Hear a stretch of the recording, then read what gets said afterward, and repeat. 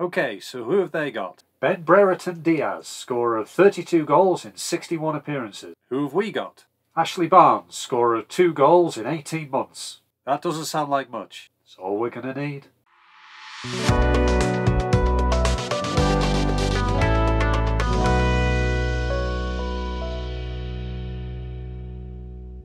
Hi, my name's Mike. Welcome to this week's vlog, which obviously is going to start off talking about the fantastic 3-0 win over that lot from down the road in the East Lancashire derby. Perhaps the perfect day, the perfect game, the perfect result.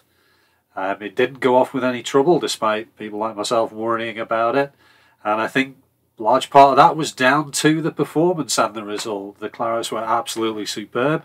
And for me, the fact that Ashley Barnes has been absolutely useless for the best part of 18 months and then decides to be completely unplayable for 90 minutes is peak Ashley Barnes. The shithouse is shithouse, basically.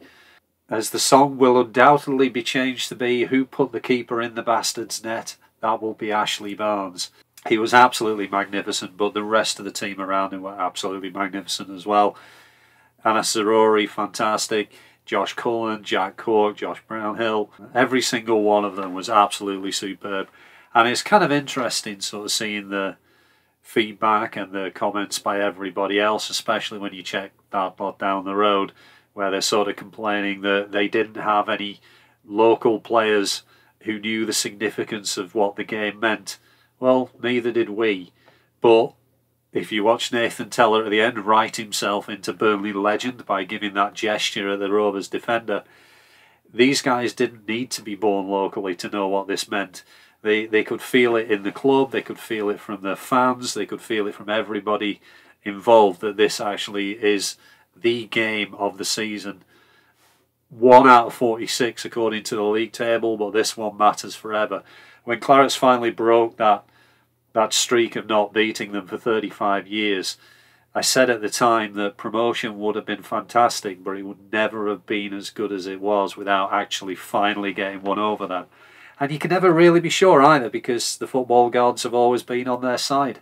But they weren't on Sunday. The Clarets were magnificent from start to finish. I think for the first 45 minutes it was a derby game where they're feeling each other out. First half, it was a case of Rovers, show us what you got. Second half, oh, absolutely sod all then. So we'll take over from here.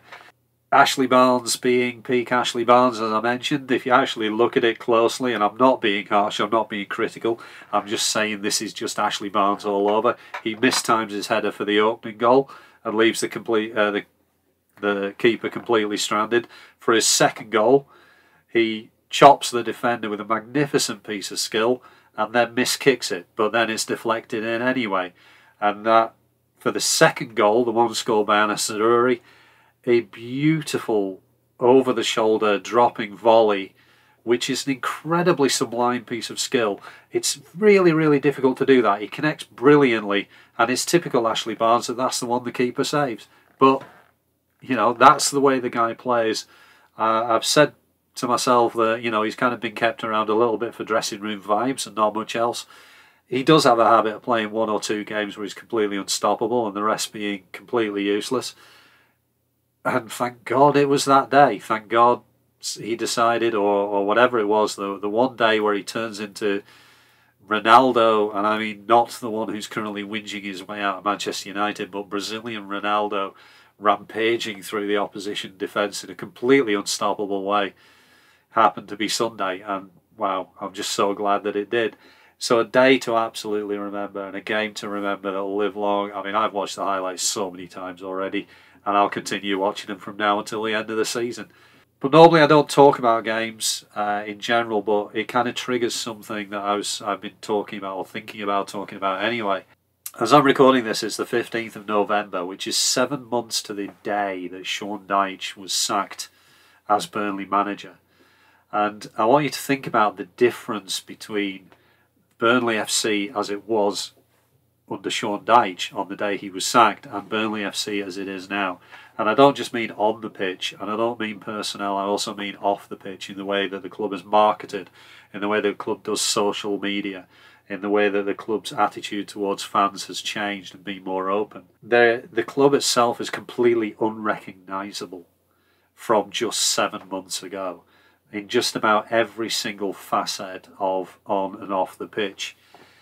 And we can give the players an incredible amount of credit for how they've come in, been not thrown together, but 16 new signings, a brand new division, for many of them a brand new country, in a place that is particularly unfashionable, been kind of put together. Then Vincent Kompany comes in, doesn't, I know people say, oh, he doesn't know the Championship and all that kind of thing, and I always think that kind of thing's overrated, but he's a comparatively inexperienced manager. He's certainly never managed in somewhere like the Championship, which is ferociously competitive at the best of times. He's been given 16 brand new players and he's melded them into a team that I think has exceeded all expectations. I said to myself at the start, and I said to anyone who would listen at the start of the season, if we got to the World Cup break around the playoff places, I would be a very happy bunny, especially given the upheaval. To be clear at the top, I don't want to say things like miracle or unexpected or anything like that, because it's completely deserved. Their players have been fantastic. The job they have done has been amazing. But I think the most relieved guy at Turf Moor, and you could see it towards the end of the match, is Alan Pace. ALK, it's not just Alan Pace, it's ALK in general. Alan Pace is not, he might be the chairman of the club, but he's not the guy who owns the club.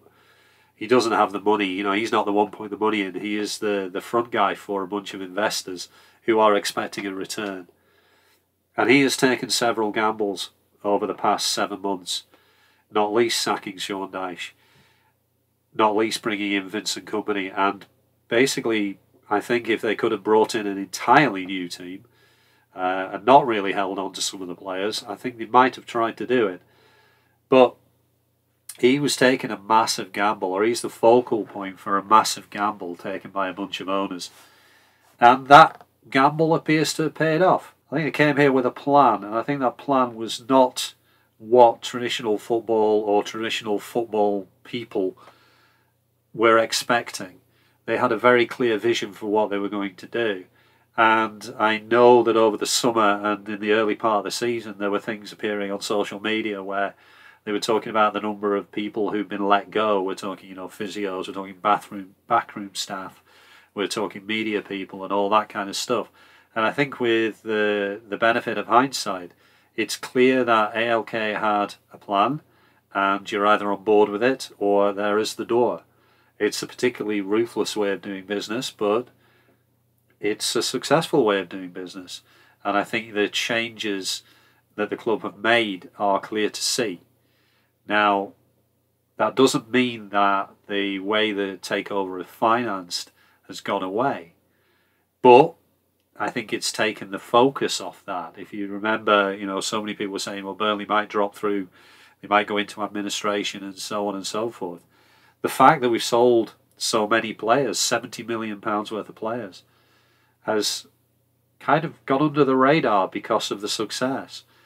And I think that's kind of, it wasn't exactly the plan. I think it was kind of the hope. But, as Arnold Palmer used to say, the more I try, the luckier I get. And I think that these people, especially ALK, deserve credit for coming in with a plan that has, I would bet, exceeded their wildest expectations. I think it's certainly exceeded the club and the fans' wildest expectations. And, it's gone better than they have. But we mustn't forget, the financial involvement. The fact that they have actually, they basically paid for this championship season by making a 30-odd million pound profit on the players that they've sold.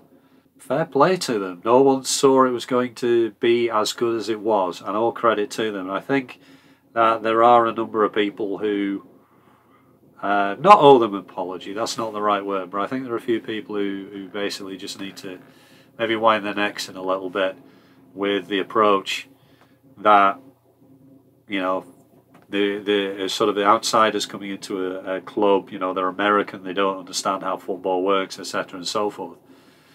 But I'll always caution, I've never, never get too high, never get too low. What I will say is, I hopefully they think that they've cracked football, because this game has a way of kicking you when you're up. It has a way of bringing you down to earth very, very quickly. I mean, I look at this team, I think this team is massively flawed in a wonderfully entertaining way, which basically means anything that you want to project onto this team, you can, in any way, shape, or form. If you want to turn around and say they're brilliantly entertaining going forward, you can. If you want to say they're dodgy at the back, you can. You can point to players who perhaps you think should be better, or you don't like the style, or you can't get used to. I think Arya Muric, I think, is a good keeper who gives me a heart attack, but I love the fact that he's willing to, or part of a system that tries to score every time even he has the ball. I love Nathan Tella, but you're not supposed to fall in love with a lone player. But he gets it. That as I say, that photograph of him giving the signal is going to go down in Burnley folklore. But most of all, I think Anna Zaroury is just an absolute find. I love the fact that, and go back and watch the highlights of the first goal from Sunday, and try to ignore the commentary. But when he picks the ball up, you see 20,000 people lean forward and you hear them hold their breath. And he is that kind of player. Having sat on the turf, every time he gets the ball with a little bit of space to run at his winger, everyone leans forward and has a look.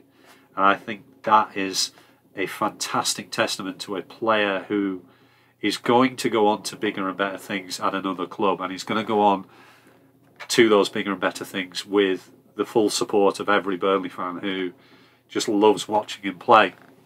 For me, it's similar to 2014 when Leicester in January bought Riyad Mahrez. You saw Mahrez on that wing and you just went, that guy is far too good for this championship. He's far too good for Leicester. He is going to go on to bigger and better things, and he has. And I think Anna Zaroury is Riyad Mahrez. And it's a privilege to watch him play. It's great to watch Nathan Tella play. It's great to watch Taylor Harwood-Bellis play alongside, Jordan Bayer. I mean, these are two players who are barely old enough to be drinking, but they are a wonderful centre-back partnership. So, what can I say? It's a fantastic time to be a Burnley fan. I never thought that this was where we were going to be 6 months ago, but it's a hell of a ride. And we go into a World Cup break with top of the league, looking down on everybody else, not least of all them down the road. And I think what was really good about Sunday was it was a lesson. It was a lesson to them in a big way that actually, no, this is what a good team looks like. This is what a properly running football club looks like. And Burnley have not been in a situation over them for 30 years, if that, if 30, 40 years. We've never been able to look down on them and go, no, we're the better club. Even under the Deitch years, 2014, when we were struggling to break that hoodoo, it never felt like we were the better ones. It always felt like it was going to be close. It would always felt like luck was going to kick us when we needed it not to. And it did with the offside, that offside equaliser with Duffo's clearance. It just never felt like it was going to happen. It always felt like we were the underdog. And now we're the top. We're the pride of East Lancashire. And what more can you ask for than that as a Claret? It's a beautiful feeling. So that's it for this week. Nothing particularly in the way of thoughtfulness or anything like that. But what I thought was, I'll put my feelings down about the Derby game. Remind people that this club has changed so much in 7 months. And it's an exciting time, but it's always perspective. 7 months is a hell of a short time to make the change that has been made, and it is a credit to everybody involved on and off the pitch that it has been such a success so far. It feels like I'm tempting fate with the World Cup break, but you know, at the end of the day, I'm going to go into the World Cup break, and I'll say this, and it might be tempting fate, whatever. I genuinely believe that we have the most talented team in the Championship. It doesn't necessarily mean we're the best. It means we have the most talented and exciting team.